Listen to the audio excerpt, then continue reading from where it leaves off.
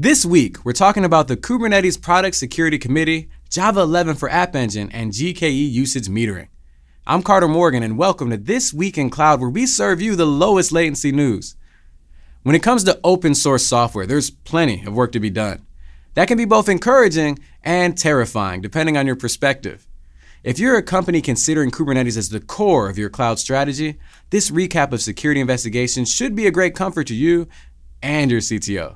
It's a great breakdown of how vulnerabilities are assessed, investigated, and resolved by the Product Security Committee for Kubernetes.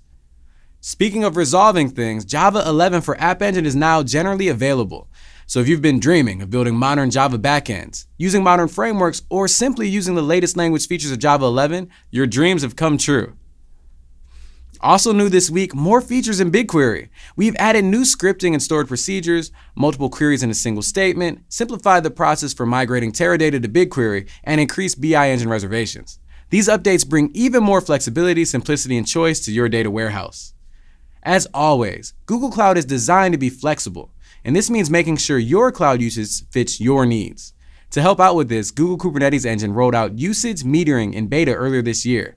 It's now ready for anyone to use, so you can reduce waste thanks to consumption-based metrics that allow you to compare and contrast resource requests with actual utilization.